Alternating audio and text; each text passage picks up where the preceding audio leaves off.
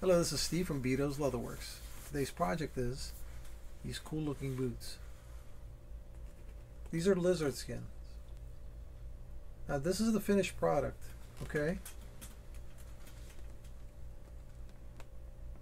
Now unfortunately, I didn't videotape the process because literally I just started working and I didn't get a chance to videotape the whole thing. I videotaped stitching the uppers a little bit, but not the entire job. Now, this is what we removed.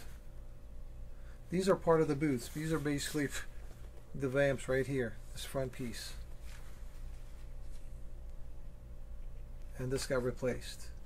We put new welts on, new full soles and heels, clean condition the uppers, this part right here, the shaft. So what I did was, I took lots of pictures. So we're going to do a little collage video tonight. I know it's not a full video, but at least I wanted to have this to share with you guys the process, what it looked like before, during, and after. I know there's no hammer time. That's okay. You know, we're just going to do some pictures. I'll talk through the pictures and let you guys know what I'm doing. And then basically it'll give you an idea of what it looked like and what I did to the boots. Alright, I hope you enjoy it. Let's get started. Alright, as you can see, the uppers are very well worn out, cracked. There was not much doing bringing them back. I cut the new lizard skin. I stretched it over a wooden form to just to kind of give it a generic shape, because you can't, without a last, can't really do this job like that, but you can try and give it some sort of a shape, and I think it turned out pretty good.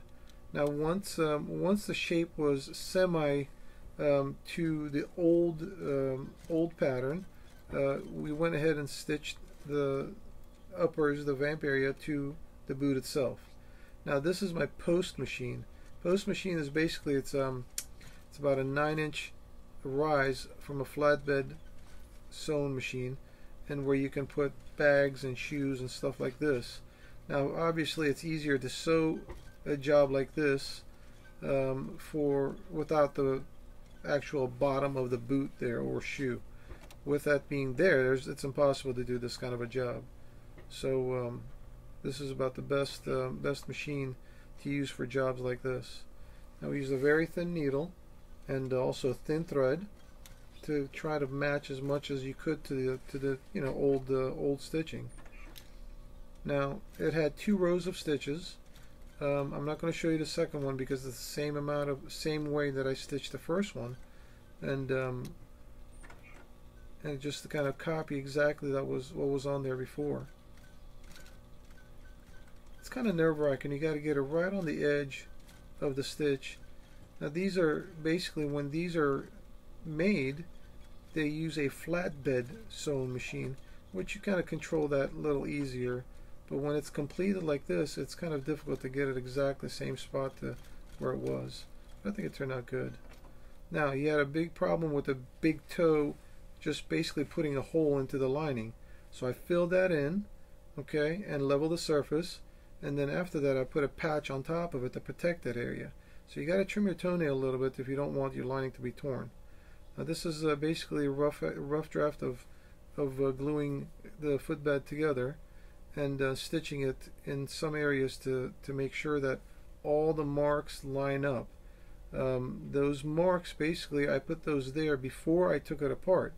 So once you put it back together, when you're restitching the welt back on, those black marks are your guidelines. You got to make sure that they're in the right place, or else the boot's going to change the size. Now the welt's on there. We put new cork, shank, the heel rand. And this is a good comparison from the right and the left, what it looked like and what it looks like now. This is a rough trim of the sole is put on. And the heel seat was just dry rotted. I replaced that with new leather, so that'll last for many years to come. Now the sole stitched, white stitches have a nice contrast, and the boot is done. Man, it turned out really nice. I like the white stitching. It pops with the dark background. I think the customer is going to be very happy.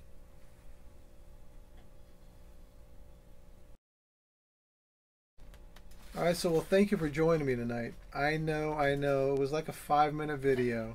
Hey, listen, it's better than nothing. I wanted to show you guys exactly what I did so that I give you a rough idea. I've got lots of projects in store, so slowly I'm getting to all of them, and I've got pretty nice videos coming up. Now, we hit 50,000 subscribers. I want to thank you guys so much. I'm still just kind of getting used to all this YouTube lingo, so you know, just keep on sharing, make any comments you want, and subscribe and hit that bell so next time I upload a video you'll get a notification saying that I've uploaded the video. Alright, so any questions you have, please email them to me at yahoo. If I get my email right, beatos@yahoo.com. Well, it's on the screen now. Even if I screw it up, please look at that and send the any emails that you have if you have any questions about repairs and stuff like that. Okay, well, again, thank you so much. I appreciate it, and we'll see you guys again on the next video. Take care.